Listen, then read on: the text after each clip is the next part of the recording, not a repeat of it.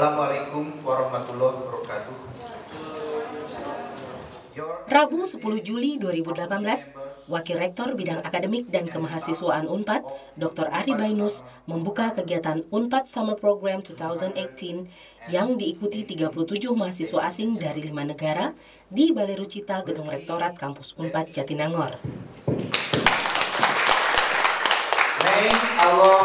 Dengan tema Living in the Disruption Era, Opportunity and Challenges of Technology, Unpad Summer Program 2018 ini meliputi berbagai kegiatan, di antaranya Cultural and Art Activities, Laboratorium Visit, Local Art Activity, City Tour, and Geopark Activity yang berlangsung mulai 9 Juli 2018 hingga 22 Juli 2018. Summer Program 2018 mempunyai tema Living in the Disruption Era, Challenges and Opportunity.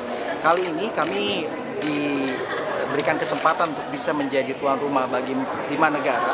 Ada mahasiswa-mahasiswa yang datang ke Unpad, terbang secara khusus untuk sama-sama belajar dan mencari opportunity di area yang akan dikunjungi. Mahasiswa tersebut berjumlah 37 orang, terbagi dari 5 negara seperti tadi disampaikan.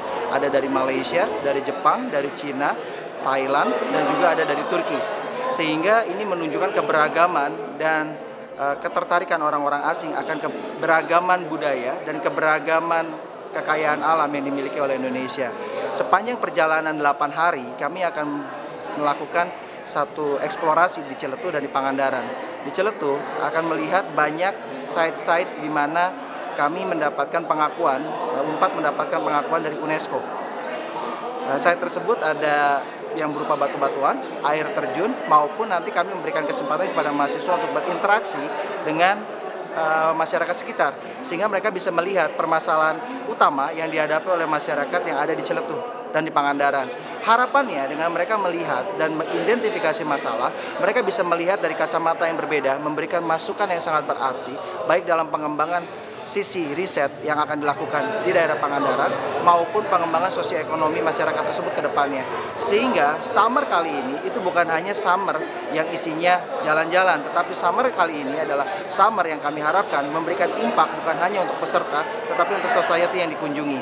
Sehingga tagline Universitas Padjadjaran yang menjadi kebanggaan kita bersama, From West Java for Indonesia to the World, itu betul-betul menjadi nyata di dalam program summer yang kita kerjakan kali ini.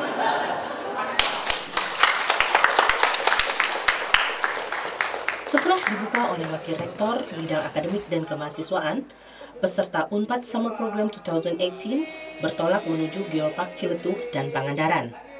Yosan Ermawansyah mengabarkan.